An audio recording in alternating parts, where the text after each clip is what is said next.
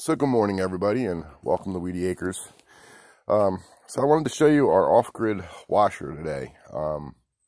We've had it running for a while. My wife at first wasn't too keen about it, but she's grown accustomed to it. So here we go. We have a hose that we fill it with right here with a shutoff valve in it. And this is the ringer part of it. This is the handle that operates the tank itself.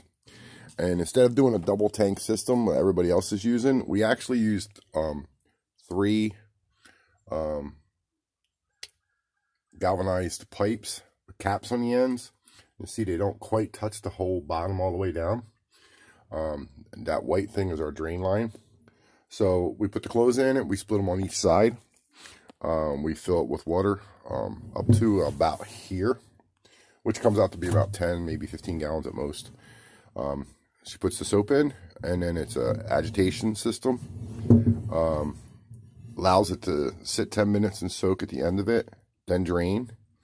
Then we fill again with more water.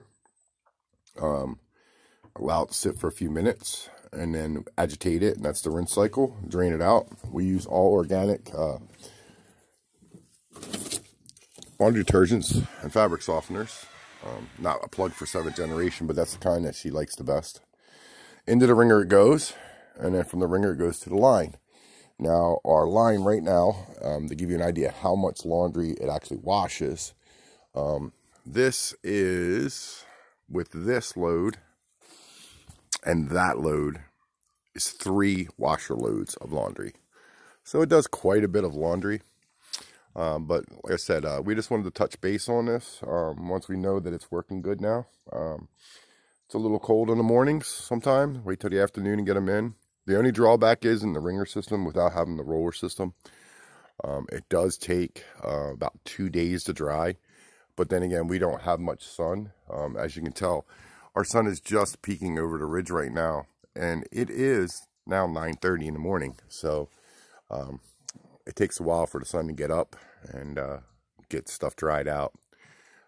So that's the update on the washer.